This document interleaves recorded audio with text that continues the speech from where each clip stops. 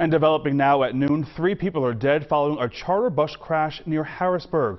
Pennsylvania State Police say the crash happened just before midnight during a period of heavy rain in Lower Paxton Township.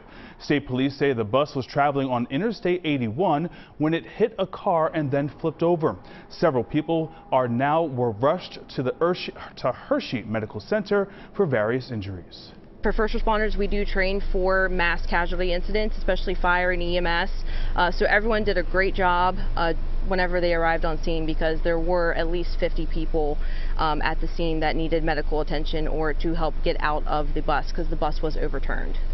State police say the bus departed from New York, but there's no word on where the bus was headed. So far, none of the victims have been identified.